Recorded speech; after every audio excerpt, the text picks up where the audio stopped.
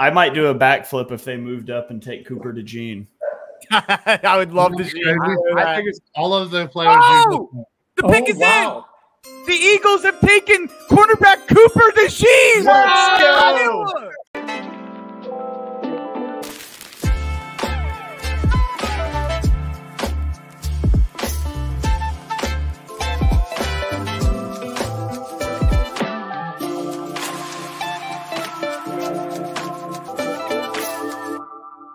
Cooper DeJean is a versatile, fundamentally sound, and supremely athletic defensive back. Not only is he the best run defending corner in this class, but DeJean's combination of athleticism, high football IQ make him a dynamic pass defender as well. He's a scheme-proof chess piece with the ability to excel at any position in the defensive backfield, whether that's at safety, outside corner, or as a nickel defender. On the defensive side of the ball, he only allowed 1 touchdown all season, and his 0.15 big plays allowed per target ranked 25th among FBS cornerbacks.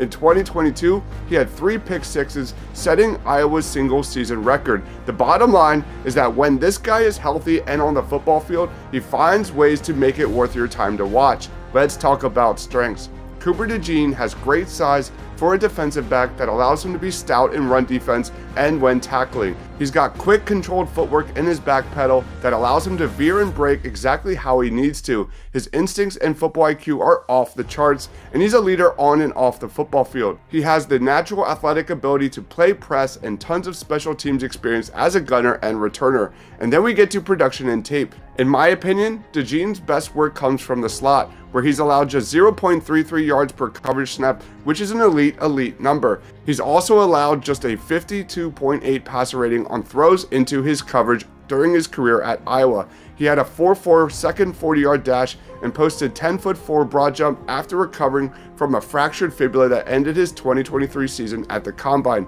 Let's get to weaknesses. DeJean only has 199 snaps in press and less than 25% over the past 2 years. His change of direction and acceleration when he's flipping his hips can be slow because of his good size, and that is where some concerns come in regarding to keeping up with the best of the best wide receivers in the NFL. But let's make this perfectly clear. The talk of Cooper DeJean playing outside cornerback or safety or slot at the next level is not due to lack of a home position. It's because he could truly be an impact player at all those spots. His footwork, ball skills, and explosive athleticism are all top-notch, and he very much looks like the chess piece the Eagles defense has been missing since Malcolm Jenkins left years ago.